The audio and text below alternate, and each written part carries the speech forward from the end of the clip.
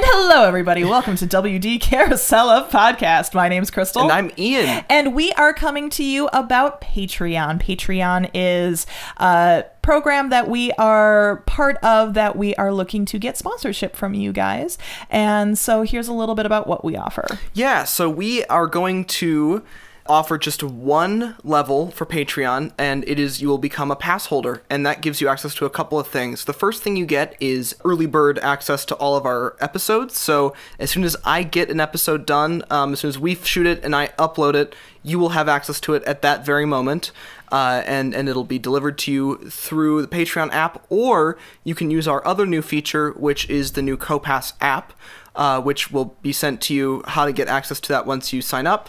And it will give you an index of all of our episodes going way back, searchable, everything is there, and you get a place to add new topics to converse with us about that we can potentially go over in the future, and stuff like that. And so we're really excited about it as a concept. Yeah, you can favorite your favorite episodes so you can listen to, or for the ones that you're planning on going to Disney, go ahead and save those. That way you know what to do when you're getting there. But this is all for just $5, and $5 it gives you the monthly, I'm gonna say, pass holder level. And so just check it out. We're looking forward to giving you this information and this early content.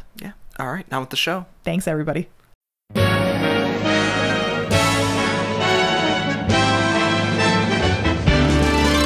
There's a great And hello, everybody. Welcome to WD Carousel of Podcast. My name's Crystal. And I'm Ian. And today we are going to discuss a little bit of D23 Expo. Yes. For those of you who are not as big of Disney nerds as us, that is essentially the biannual convention that Disney has, like Comic-Con, where they talk about the new and exciting stuff coming out to Disney. Yeah, I just chewed on ice. I'm so sorry. I waited for you to take a sip, and you decided to add ice to it. So, whose fault is that? You know, it was one of those things where I made the mistake as it happened. I'm like, I'm going to have to talk in a minute. Yes, anyway, you are. Yeah, so we... back to D23. We decided that they cover a lot of stuff at D23. A lot of stuff. It's a lot of different intense. topics. And yes. It's a 3-day, sometimes 4-day, depending on if you're going for a media pass event where there are panel shows, exhibits, sponsors, famous people. Yes. Buy stuff, just everywhere. Everything. All the stuff. All the things. Yeah.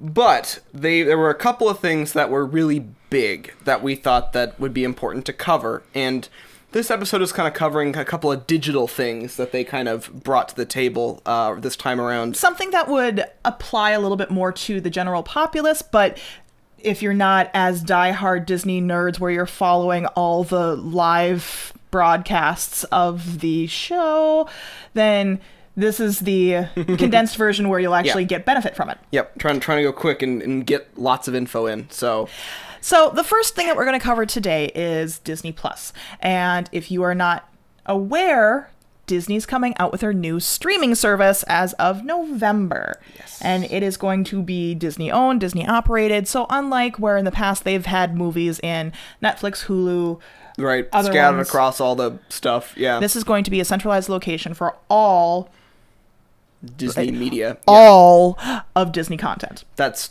PG-13 or lower. Not necessarily. See, now, I was told that only PG-13 or lower would be allowed. Not necessarily. Because they've been saying all Disney animation, all Disney live action, all 30 years of The Simpsons are going to be on there. Well, those I guess don't technically fall into the same categories, do they? No. I don't know. And so, I mean, I don't know. Simpsons can be a little controversial for family friendly. Right. So let's be honest there.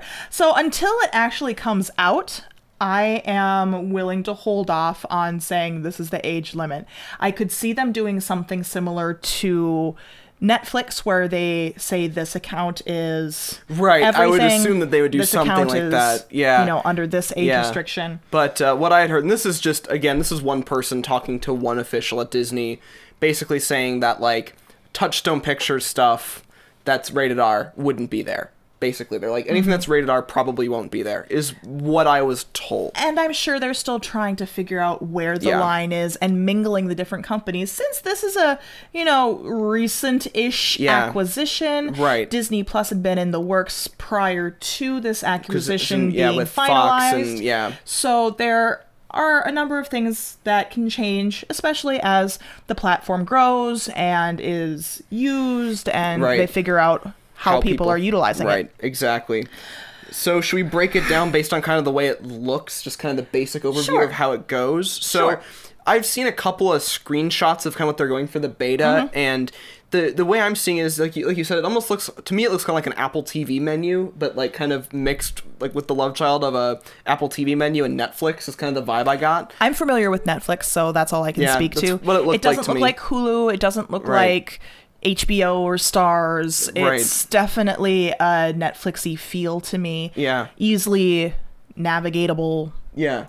Yeah, and so then they've kind of created it where they've kind of broken it under a couple of distinct headings. Yes. And it kind of makes sense because of the fact they've got these acquisitions, and you may not be looking for, like, I might log in and maybe I'm looking for Star Wars that day, and I don't want to see Marvel. I don't know. Whatever that day's feeling, they actually have it broken down by, they're kind of the big franchises and big companies. So they have the major banner header, which I'm sure we'll discuss the most recent coming outs on the platform, but then underneath there are 5 individual boxes, and you're right, it goes by category or by studio maybe. So the first one obviously is going to be Disney, and one of the fun things about this, because Disney can play with stupid things like this, is they have, if you just kind of hold your mouse over the top of it, it'll have a little animation behind the castle and all the fun things. But Disney's one of them, Pixar's another, and the little animation is the clouds. Of course. Aw, it's so cute. Then they have Marvel, which looks like the Marvel comic book sort of thing, the flippy. Yep.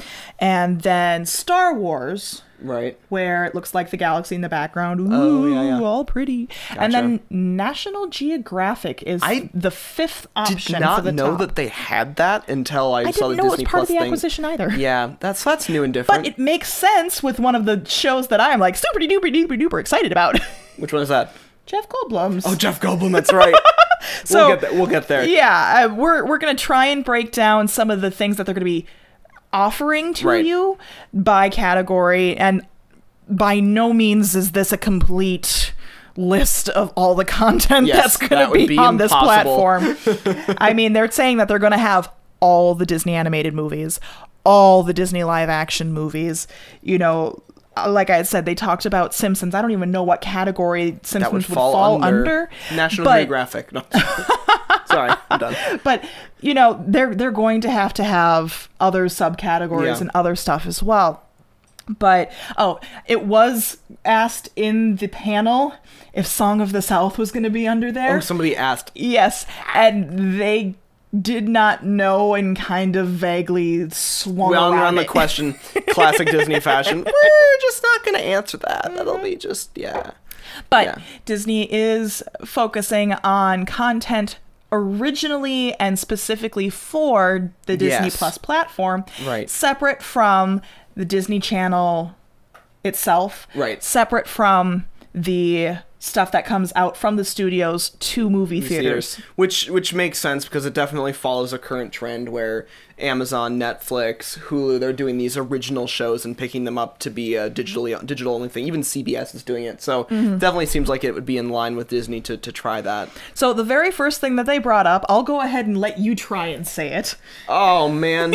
So according to what we've seen, it's High School Musical, the musical, the series, which I hate everything about that. And that's fine. This is essentially supposed to be like a series based around the school that High School Musical was originally supposedly done at, and they decided that they were going to make a musical about High School Musical, since that's the school that they're at, and it's a series around. It's just convoluted and sounds super crazy. It feels like it's a way for them to try and bring back the IP. Yeah, because it was a very popular IP. Absolutely. They had 3 movies including actual theater release of one of them. Right. So here's a question. Mm-hmm. Is it then going to be a musical series? Mm-hmm. Oof.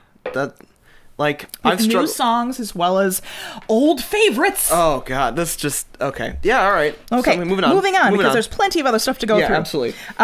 Another one, which I'm kind of excited about, although this kind of falls a little bit more underneath the Pixar category. Yeah. Forky asks a question. So these are supposed to be little shorts, and it's supposed to be Forky learning about the world. And so he asks individual little questions, and it looks... hilarious. It's the same voice actor that did Forky in the movie. Who was the voice actor for Forky? I don't know. I didn't do the research. Why'd you have to call me out on that in the podcast? You know, I did all this other research. It was really only just me asking a question because I was curious, but you know, now I pointed it out, so I'll pull up my phone. Hold on. While he's doing that, another big shocker that happened to the Disney series announcement that they were going to bring up was they're bringing back Lizzie McGuire. Oh yeah, I heard about that. But Lizzie McGuire as a 30-year-old with the same 13-year-old cartoon asking her what the heck she's doing. It's Tony Hale, by the way. In case there you go. So that one was like a big surprise with Hilary Duff coming out. Yeah. Oh boy.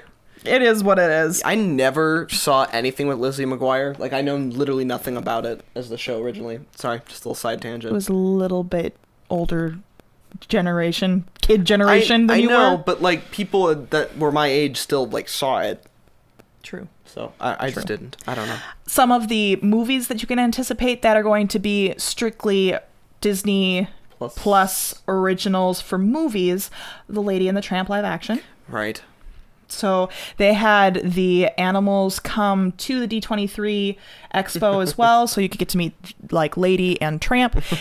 Interesting thing I found out about though, those animals that they used were not animal actors, but they were rescues, and one of the MCs ended up adopting one and brought one home after the expo was done. So that's really sweet. Adopted a Disney dog. Yeah. Another one that's coming out is Noelle. I feel a little cringy on this one. It's supposed to be a Christmas movie, and this is Santa's daughter. What?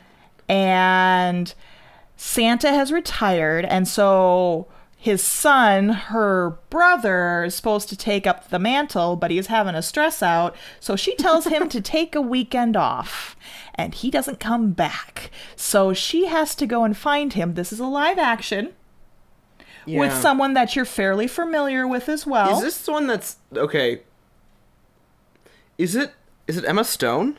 No. Oh, no. That one you're talking about, Cruella. Cruella, yeah, she was Cruella. But I feel like I saw something about this though. Yeah, Noelle is let's spell it right.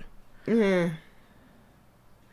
would know the main woman from Pitch Perfect. She was the main actress. Is it Anna Kendrick? Yes, correct. Okay. Gotcha. Okay.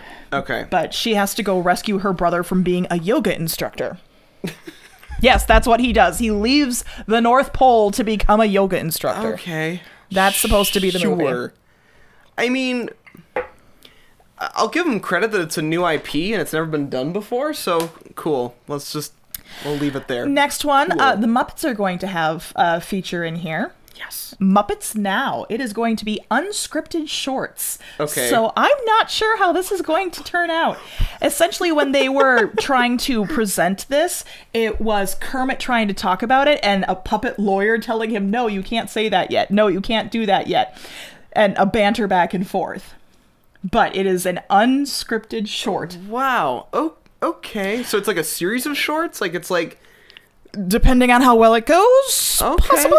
Okay. We shall see. Okay. All right. I mean, I'm all about Muppets, so whatever. Yes, you are.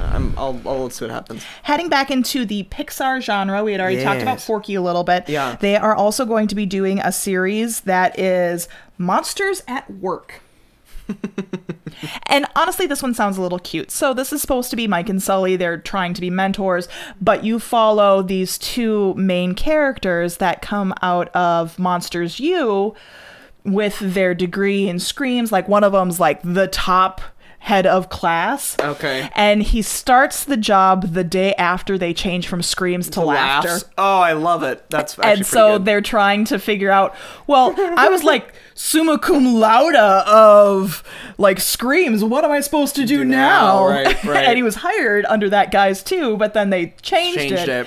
Yeah, so it sounds like it's pretty interesting if you're a fan of Monsters, the Monster series, all of that. They are bringing back the original voice actors there as well. So it's going to be the people that you know. Sweet. That's a good movie. Moving on to, let's go to a different IP. Why don't we go to Marvel? Because Marvel's going to be a huge one. Of course. So not only, we've heard a number of them, the Loki series is coming out, Falcon and the Winter Soldier, WandaVision. Can we stop on WandaVision for a second? Okay. That's Scarlet Witch, right? Correct. And who else is in it? Vision. Okay, you know... Wanda is Scarlet Witch's real name. So it is Vision. Okay. WandaVision. All right, well... So it's supposed to be their relationship. Wow. And the little preview that they did had almost like a 1950s housewifey feel. Weird. But it worked with it. So I'm interested to see how they're going to do this. Do they have any time period placed for it? Okay, anyway, sorry. That's a separate thing. He got me while my mouth was full. I don't know. Okay, but we'll just have to see. We'll have to see how that goes. A couple of new things that were announced in the Marvel Universe strictly for this. The What If series, which talks about, it's like a prism of time where if this didn't happen, then what would the turn of events be? Oh, okay. Almost think like Doctor Strange with his medallion where he was going through all the possibilities, but like going back to where if Captain America, the bomb went off and it did kill him, you know, all of a sudden Peggy would become Captain America. Oh, and, wow. You know, so how the world would change from there. Like fractal universes. Correct. Kind of. Okay. So that's the What If series. Ms. Marvel is going to be coming out, and that is one where, I mean, a lot of these ones coming up, the ones that have just been announced, unless you are super nerdy into comics, which, I mean, I read them a little bit, but I haven't a lot since I was a kid. That's what I normally rely on other people for. Yeah. I'm not as familiar with it, but definitely look into it, or if you already know it, you know, get your excited on because this is going to be cool. Sweet. So Ms. Marvel's coming out. Moon Knight.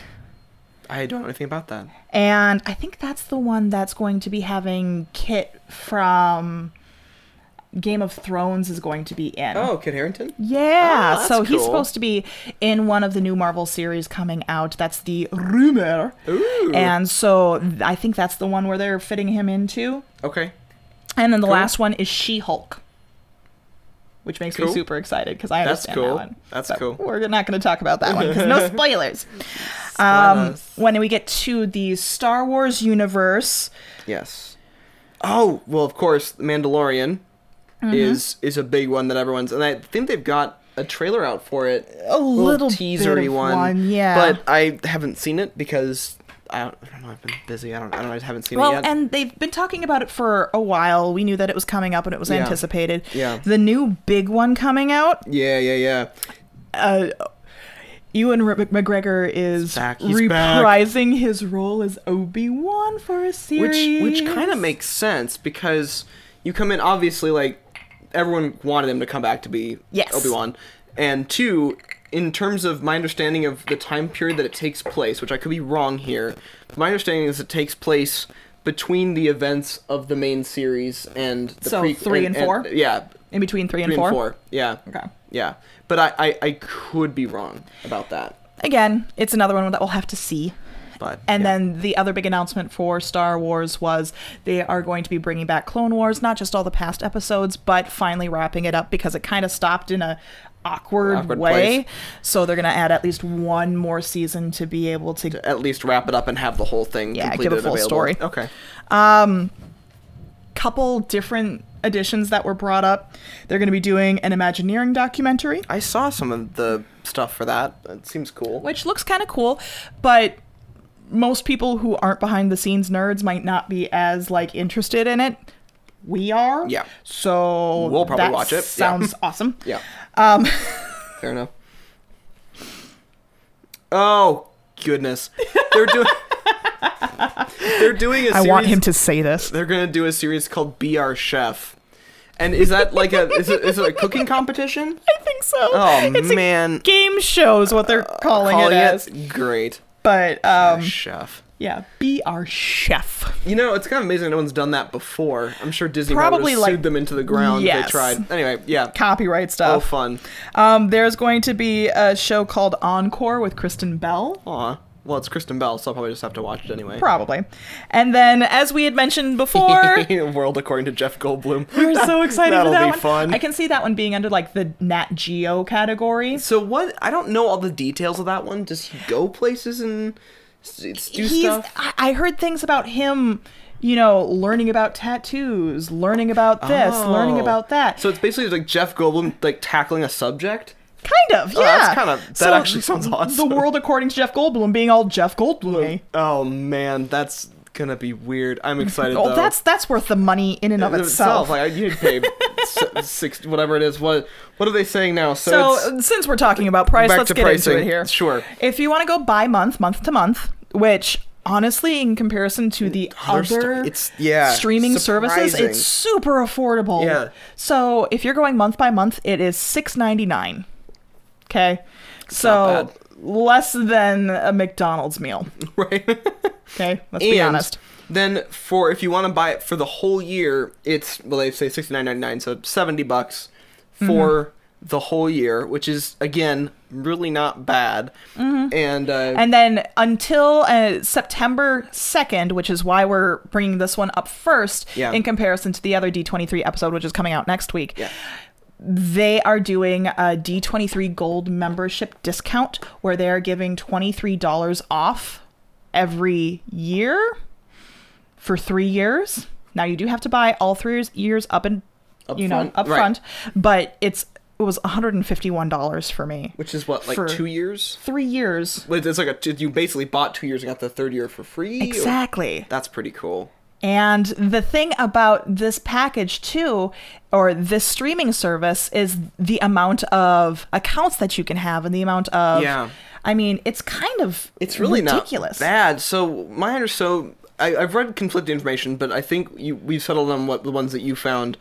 It was, you can have 10 devices registered to the account at a time with 5 concurrent streams. And 7 independent profiles with their own algorithm and everything, like Netflix. So, I mean, if you have a bigger family and little kids want to be on their tablets while they are supposed to be going to bed or whatever, I don't care. Right. But you can have other people watching different shows and not interrupt each other, which I think is phenomenal. That's pretty awesome.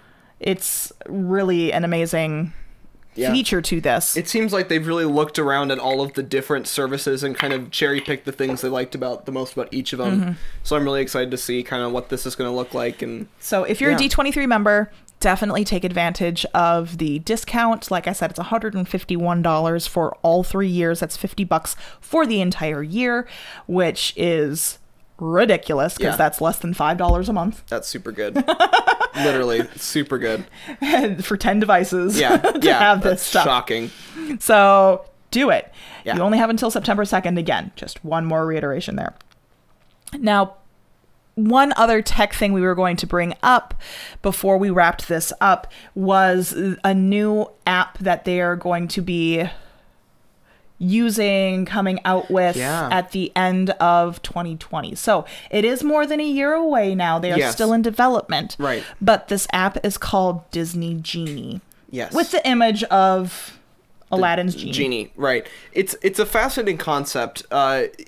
Instead of having the existing, and if you're familiar with traveling to Walt Disney World specifically, they've got the Thank you, studio audience. The studio audience. By the way, we're recorded in front of a live studio audience. Say hi, Chad. Hello. There he is. So the Disney Genie, it's kind of like if you're used to the park apps that we've had, especially the My Disney Experience app, the classic operation. Their thinking is we're already trying to use different services to plan everything and build all this stuff out. they're thinking the Disney Genie is basically just like an AI assistant. Yeah. It should get rid of the need to research and like plan down to the detail, which is something you and I appreciate. Right. But a lot of people don't. Right. And so the idea here is, even if you're like, so if you're a person that doesn't really care, just wants to run to the park and start doing stuff, it can help schedule your day just based on the stuff you want to see then. But if you want availability and the other algorithms that go along with it, it's basically supposed to be like a travel planner in your pocket. Right.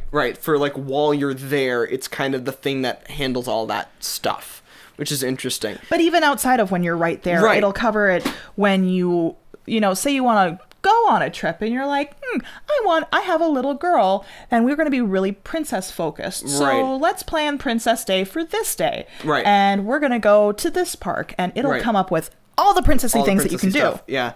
Right. So we don't know a lot of the functionality of what it's going to do entirely. It's still pretty early in stages, so we don't know to what degree it's going to be able to do stuff. I suspect that a lot of what it's going to be able to do is it's going to be able to cut down on awkward wait times in the park, which I think is cool. The fact that they kind of realize that you can't go into Disney without a plan. Yes. So having the app available to people who just want to go in for a day and go, I don't know, and push the button and they can actually have a day and it'll guide them through the experience is really neat. Yeah, it'll make fast passes for you. It'll make reservations for you. It'll be able to, like you said, change the algorithm to fit what you are wanting to do for that day, and all you need to do is give it a couple of directions. Right. So I think it could really create an improved experience for those people who are not used to planning and dealing with what it means to make a Disney vacation.